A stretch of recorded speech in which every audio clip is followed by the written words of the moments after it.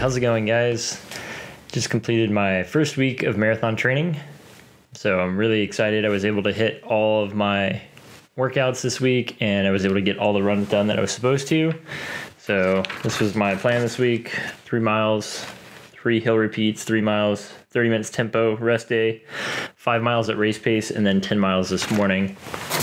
So I was able to get all those done. The one I was most worried about was the 5 miles at race pace. My goal, of course, being like a 6:50 pace to run a sub 3 hour marathon. So I was actually kind of nervous whether I was going to be able to run that 6:50 pace for 5 miles without stopping.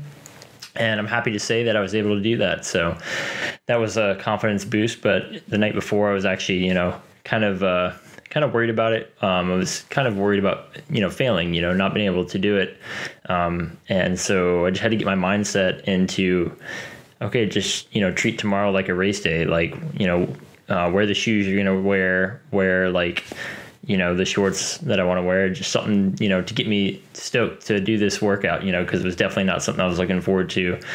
So I wore the Vaporfly 4%. It's the obsidian color. It's version 1 of the Vaporfly. It's not the Flyknit or anything like that. But the key was I wanted to wear something that I knew I was going to feel comfortable in going fast in. So that was why I chose to run in the Vaporfly for that day. And it held up well. For the next percent versus the 4%, to me, the next percent feels like it has a little bit more stability to it. And of course, the heel to toe drop is a little bit different on the two of those compared to each other. But I think the Vaporfly 4% actually felt really great for that workout, and I'd be comfortable doing more workouts at that pace in them again. So I'll have to keep that in mind for next week. I think I have looks like on Thanksgiving I'm supposed to do 3 miles a pace, so that's not too bad. This next week is Thanksgiving week. I also work at a running store and race management company, so we actually have a really busy week ahead of us.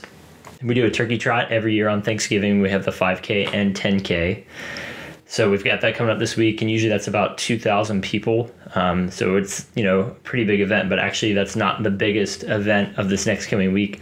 The biggest event for us is Space Coast Marathon, which is close to 6,000 people. So we've got that going on a week from today, December 1st. So there's packet pickup all throughout the week in the store, and, people are just getting ready to run the races they've been training for. So I'm excited. I love working races. I love running races as well, but it's really exciting for me to be a part of just all the local 5Ks, 10Ks, half marathons.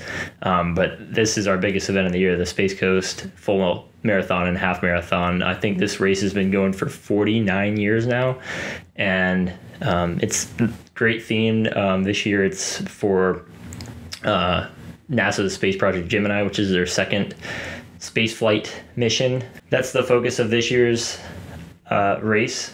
I was a part of making the countdown videos and the pre-race videos, so I was able to edit all this old 1960s footage of these rocket flights, which is pretty exciting, and got to learn a little bit more about the program myself in the making of the videos, so that was a lot of fun for me.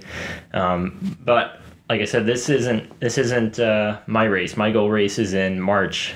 So for me, this is fun to be a part of other people's, races they've been training for. So be a busy week in the store, and then busy weekend, expo, and setup, takedown.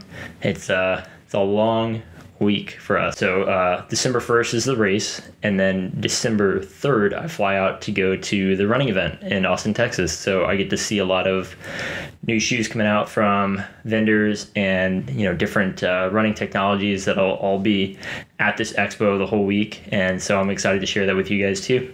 So guys, just some advice: if you're ever really dreading a workout, just get in the mindset, like, you're doing all this for your goal race. You want to hit that goal, and this is how you're going to get there. And, treat it as like a race day almost, get your stuff all set together the night before, what you're going to wear, what shoes you're going to wear, something you're going to feel fast in, something you're going to feel comfortable throughout that workout.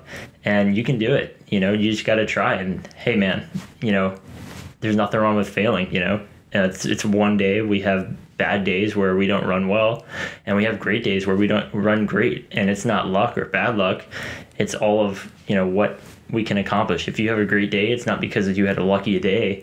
You have the ability to do that. So, stay strong. Keep your head up.